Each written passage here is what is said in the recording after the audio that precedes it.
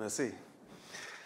Okay, as introduced, I'm Mark Lygo, City Councillor in Oxford and the Oxford Lord Mayor, and it's an absolute honour to be invited over.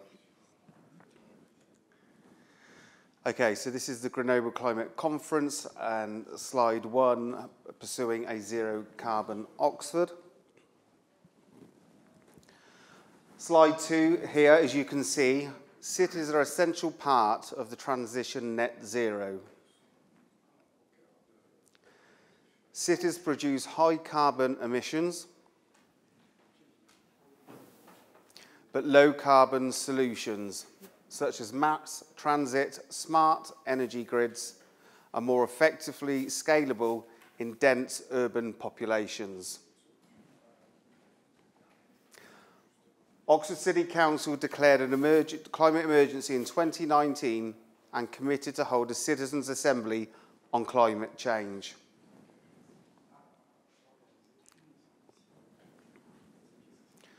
Oxford Citizens' Assembly photos you can see here. Oxford was the first city in the UK to deliver a citizens' assembly on the topic of climate change. A citizens' assembly is a group of people who are brought together to discuss an issue or issues and reach a conclusion about what they think should happen. The people who take part are chosen so they reflect the wider population in terms of demographics, age, gender, ethnicity, social class, and sometimes relevant attitudes, for example, preferences for small or large estates in and around the city.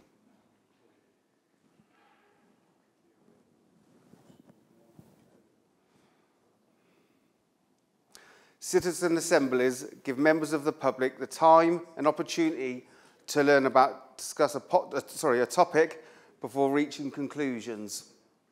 Assembly members are asked to make trade-offs and arrive at workable recommendations. The Oxford Citizens' Assembly on climate change involved a demographically representative sample of 50 residents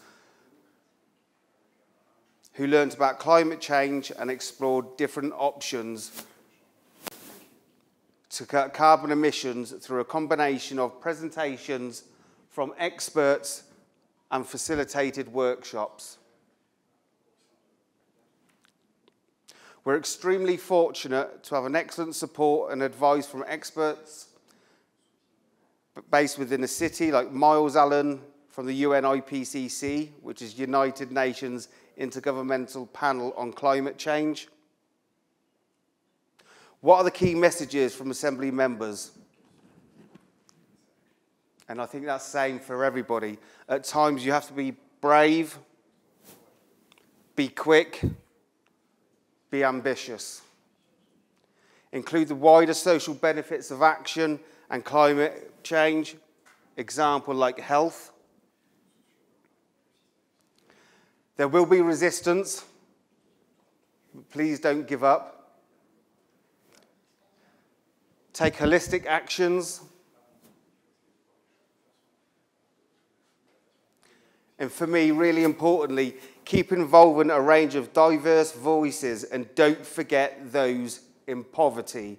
This really is essential. If we want to tackle climate change, we really must engage everybody within our own communities. 90% of participants wanted the City Council to go faster than the UK government legislation, which is to reach net zero by 2050.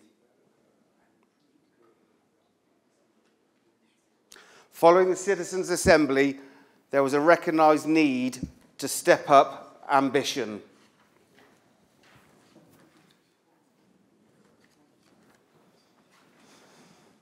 As you can see from slide 4 here, Oxford City Council's estate and operations alone account for 1% of the city's carbon emissions. We are leading the way by committing to reduce these emissions to net zero, hopefully by 2030. It is ambitious, but we've got to set a target. We need a vision. We need a strategy. We need to act now. Carbon management plan to improve our energy and efficiency and reduce carbon.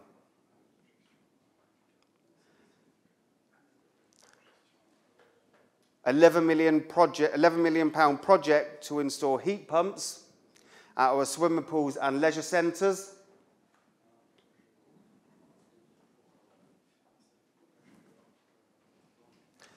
Electrifying our fleet of vehicles, including our bin and recycling lorries.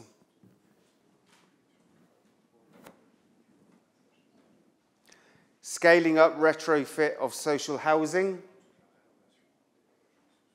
Enabling retrofit of other domestic and commercial properties around the city.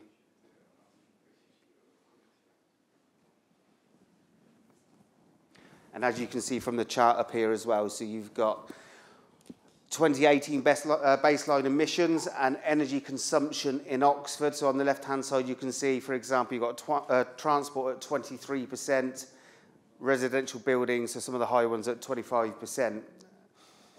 And then the baseline energy consumption by fuel type, which is on the right-hand side over here. And some of the big ones here are the natural gas and electric.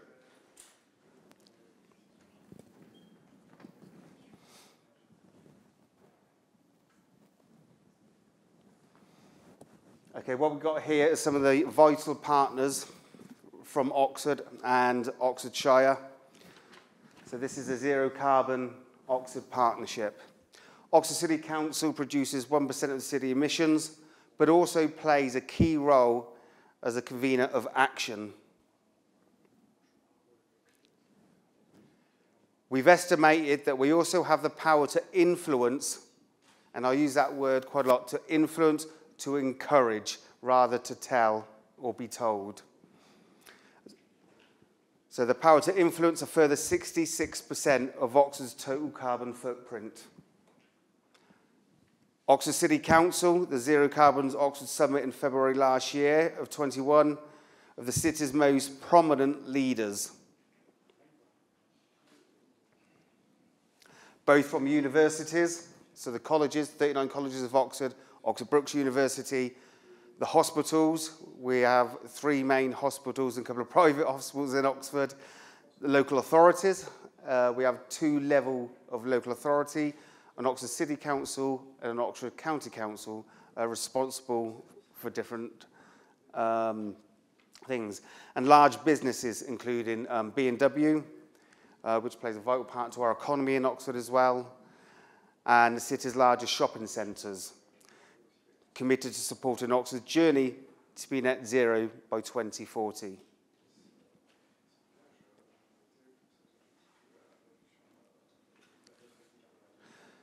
The summit saw the formation of Zero Carbon Oxford Partnership, representing a shift in its approach from focusing just not on organisational emissions to committing a collaborate, which allows us to achieve more together than we could individually.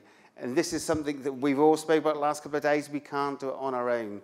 We have to do it in partnership. The more we work together, the louder our voice.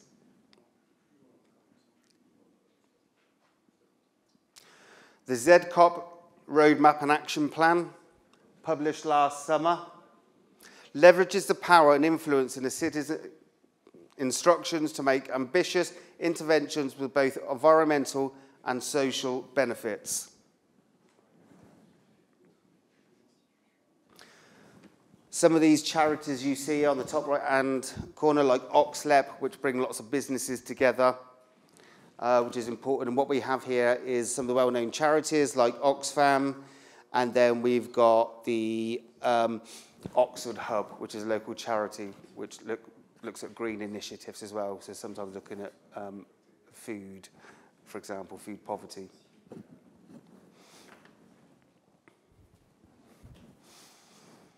Okay, so slide 7, the Zero Carbon Oxford Partnership. So I spoke to you earlier who they are, and there they And so the ZCOP partners contributed to the development of the roadmap, working with Oxford City Council and the Carbon Trust.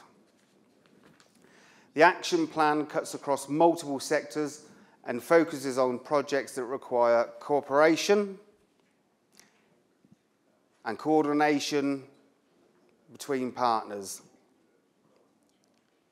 unlocking key interventions that would be impossible if working individually. Again, whilst imperative that actually we make sure that partnership working is the most effective way if we want to tackle this. Since the summer, ZCOP has been taking action on several urgent and vital collaborative initiatives that will be the key in keeping the city on path to net zero to the next 5 or 10 years.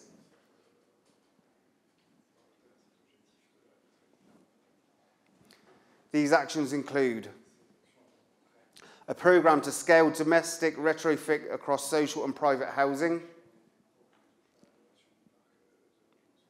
greening last mile delivering by investing in freight consolidation, understanding the future of green skills for Oxford's net zero future, establishing campus-style integrated energy systems,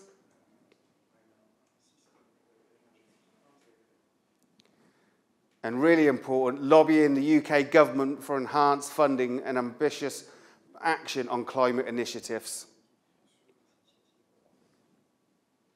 So this photo here was taken face-to-face, one of the first face-to-face meetings of the steering group in February 2022 at the mini plant in Oxford.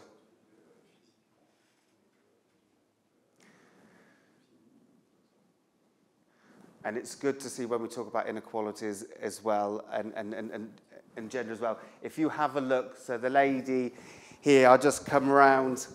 For me, it's really passionate to say it. So we have Susan Brown, leader of the City Council, another woman, and we have on this side here Liz Lefman, who's the leader of the County Council, and the deputy leader of the County Council is also a lady as well. And at the City Council, under Susan's leadership, we make sure when a Labour's policies that actually at least 50% of our cabinet members are female, and we have and diverse as well. We are one of the only very few cities in the city where we look at equalities and make sure we don't say it, we mean it.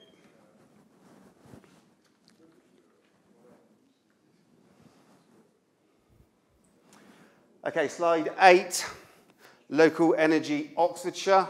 So when I say Leo, that's what I mean, okay? Not the namesake, but the acronym Local Energy Oxfordshire. Local Energy Oxfordshire Project Leo is a partnership between Oxford City and Oxfordshire County Councils, academics from the University of Oxford and Oxford Brookes University, the Low Carbon Hub, and local community groups. Project Leo is one of the most ambitious, wide-ranging, initiative, holistic, smart grid trials ever to be conducted in the UK. Project Leo will accelerate the transition to a smarter, fairer, and flexible electricity system.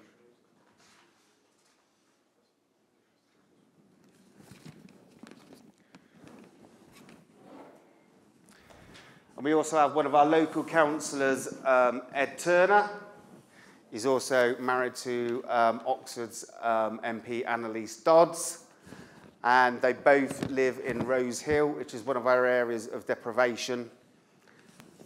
And this is one of our newly built Rose Hill community centres, and it really is not just a green community centre, but it's really important that it's the hub of the city. So your food banks, your libraries, your dance classes, your gyms, and making sure the small gym that we've got up there as well is making sure it's affordable, which is important for local residents. So those who live in with the Rose Hill area will get a massive reduced discount compared to other areas in Oxford.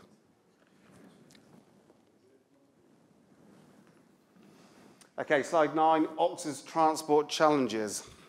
And we have a few. And I was envious when I arrived on Sunday and I saw your roads. I thought, wow, what we could do if we had that. Wide roads for pedestrians, cyclists, cars, trams, buses. So, road space in a medieval city is very limited. Like I've said many, many times, we're restricted what we can do, but this should not stop us. We need to be creative. We need to think outside the box. Traffic levels in the city have built back up towards the pre-pandemic levels and forecast to increase. Bus movement is slowed and there's little space for segregated cycle lanes.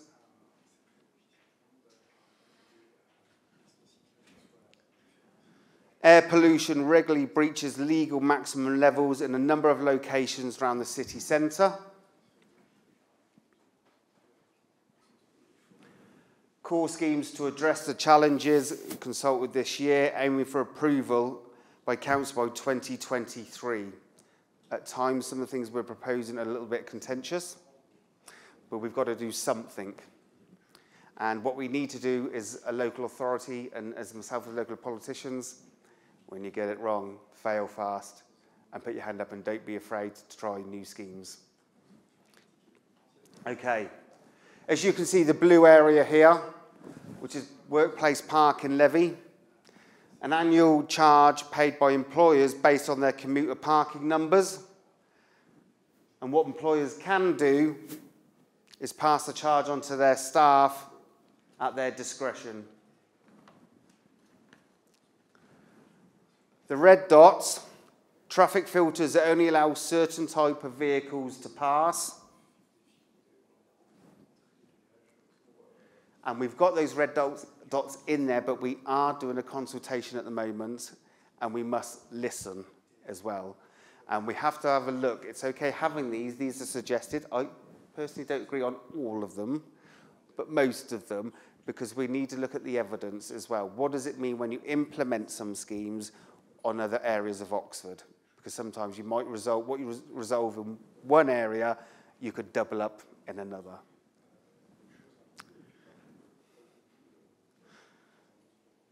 The UK's first zero emission zone, a zone which drivers must pay a road user charge linked to the vehicle emissions unless exempt. Only 100% zero emission vehicles can be driven in the zone free of charge, and which most people in Oxford are happy with that. I think in most city centres, town centres. The red lines, so that's the pilot ZEZ in operation for 3 weeks so far. And the green area is a proposed full ZEZ. So times when I spoke about earlier, to tackle climate change, some things you need to press the accelerate button and work faster. Sometimes you need to slow things down, gather the evidence and the research, and make sure if we're going to do it well, and it's got to add value.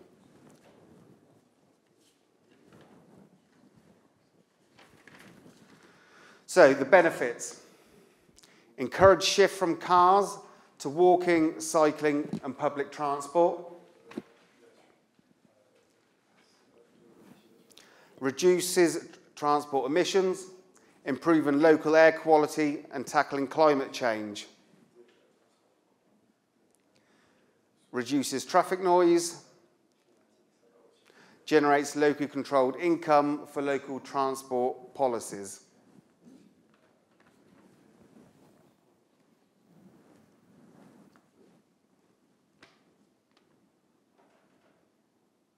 Okay. Slide 10. So go ultra low Oxford. So when I say GULO, that's what it means, and I hope you don't confuse you, okay? So this was part funded by Office for Low Emission Vehicles. Supporting Oxford's taxis to go fully electric by 2025.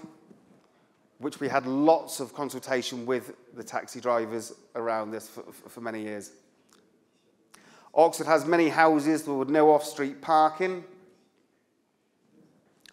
GULO is helping to find solutions to help residents transition to electric vehicles. Oxford City Council is also developing an electric vehicle strategy.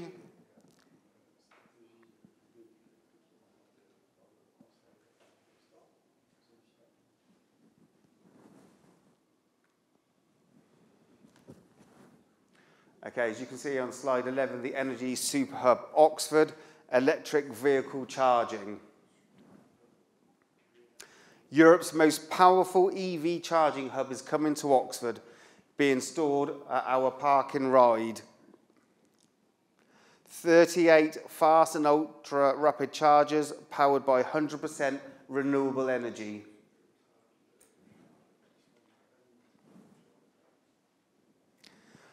The hub is connected to the national grid and can supply up to 10 megawatts of power. And more chargers can be added to the future, in the future, sorry. It is being developed by Oxford City Council, Pivot Power, and EDF Renewables. This will provide a blueprint for cities around the world.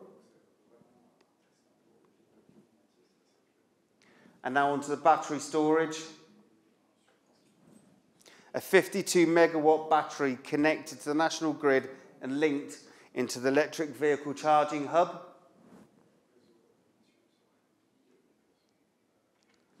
This very large battery will support more renewables,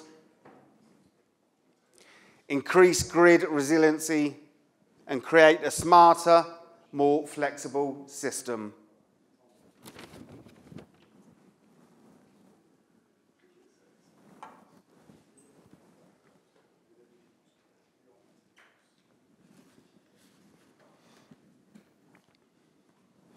Okay, in slide 12 here, what we've got is the Energy Super Hub Oxford photo, what we envisage it will be. This is an artist's impression of what it will look like. So other work, Oxford City Council is also working hard to protect our environment and adapt to climate change. We are protecting our green space and working to achieve biodiversity net gain. Improving tree cover through our urban forest strategy and planting trees as the Queen's Green Canopy, celebrating the Queen's Platinum Jubilee. 70 years on the throne. She's not doing too bad. Developing our resilience to flooding and mitigating flood risk. Reducing waste. Oxford has one of the highest recycling rates in any city of the UK. So what we do that as well, we've got over 30,000 students. So what we do when we have our, when the universities have Freshers' Fair, so in the first 2 weeks, we engage with many students as possible. So we'll have students who are staying in student accommodation blocks, but we also have a lot more students living in what we call HMOs, which is houses with multiple occupancy, so more than between 3 and 6 students in one house. And we encourage each household to have a recycling champion, so making sure that they recycle well, so their food waste, the rubbish, what goes to landfill. And during Freshers' Week, we get as many students as possible to sign up to Oxford Recycling. Then they will receive a text message the day before, on the day, telling them what bin to put out. For example, a blue bin, which is your recycling, and your green food caddy. So they get a reminder, everybody who signs up to the programme as well.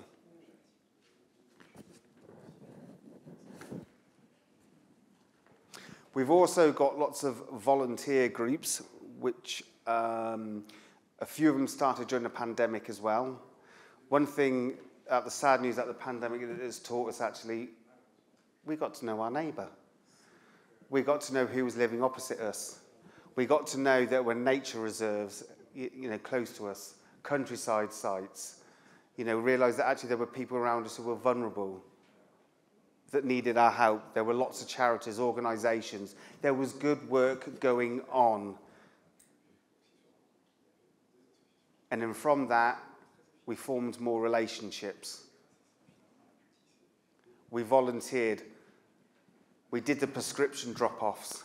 We did the food parcels. We did the tree planting. We started planting bulbs.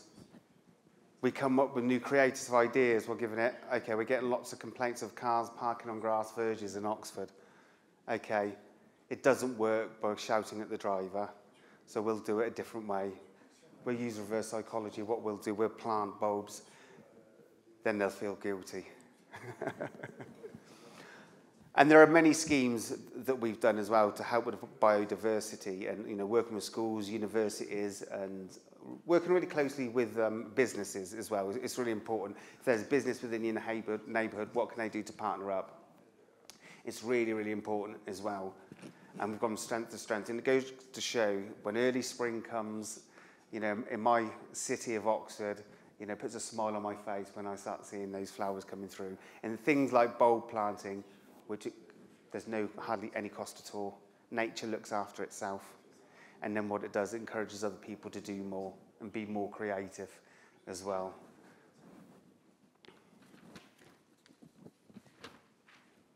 Oh yes, also improving water quality.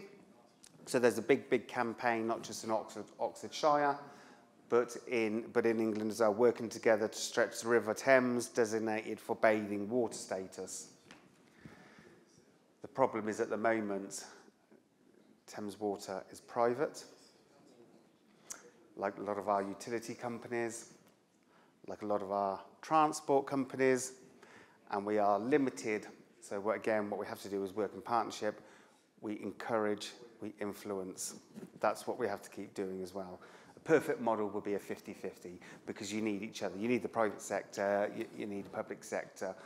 But again, the important thing is, what I want to say as well, like I alluded to earlier, is just making sure that we help and support each other as well, is making sure that actually those whose voices wouldn't be heard, you go find them, okay?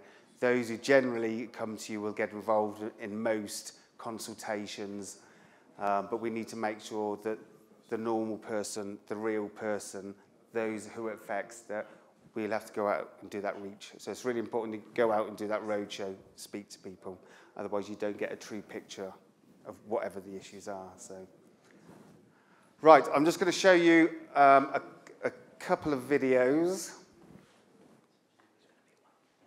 One. That's another story we can discuss later on. But, so, for example, I did fly here. I'm very well known in Oxford with Move with Maire Mark. I cycle every day, I walk every day, I run, I go to the gym, I go swimming, I volunteer, and I've done this for over 20 years, even before I was a politician.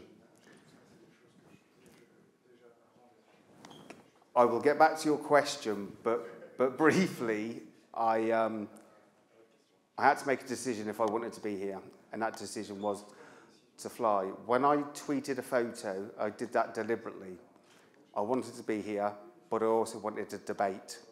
And interesting, at the 1,000 replies on Twitter, 90% didn't answer the question that I thought they might do, actually.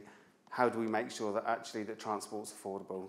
How do we make sure that we really tackle climate change rather than actually, I'm going to the climate change conference by plane? But also, going back to your question, so there's a lot of things that we have to do, and I think what we have to do is grassroots level, okay, the lived experience. If we want to make real changes, we need to get into our communities, we need to understand people's habits, like you said, okay, how they shop, why they shop. Okay, we know that some of our poorer areas in Oxford, and yes, we have 4 estates, poorer areas in Oxford, that are worst performing in the UK. Oxford is just not about the colleges and independent schools, okay? So we have to look at things locally. So we have to make sure to normalise things, making sure that our shops, local shops in our estates, that they have healthy food. We know some of them are overpriced and not healthy. We've got to make sure that we value, which we have done very well with the City Council, value our green spaces.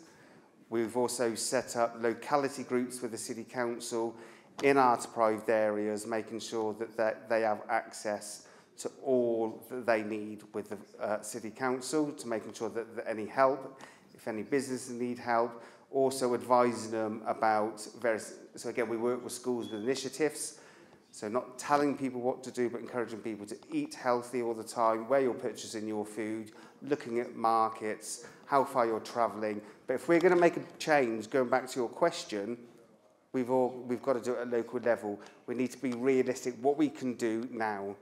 Because what works for you won't work for you, won't work for you. And this is why when we try to tackle inequalities, we've got it the wrong way round. We've got 80% of it right the last 20, 30 years. Sorry, 80% of what we've tried has benefited middle class or up. It has not benefited our deprived areas at all, because we just put a template and thought what works in this area will work for that area. What works for that person will work for that person. We didn't go into our communities. We didn't get the true lived experience. We didn't do it at grassroots level. We just presumed we knew our communities. And that's the one thing the pandemic taught us as a city council.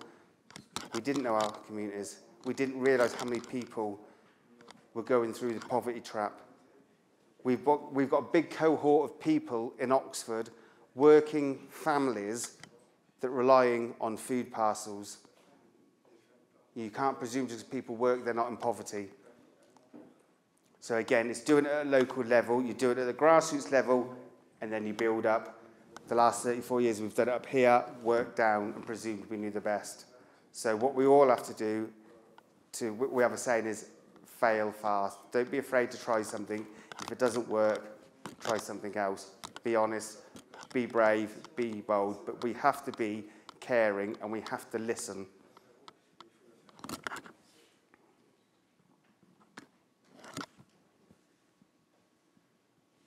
Thank you.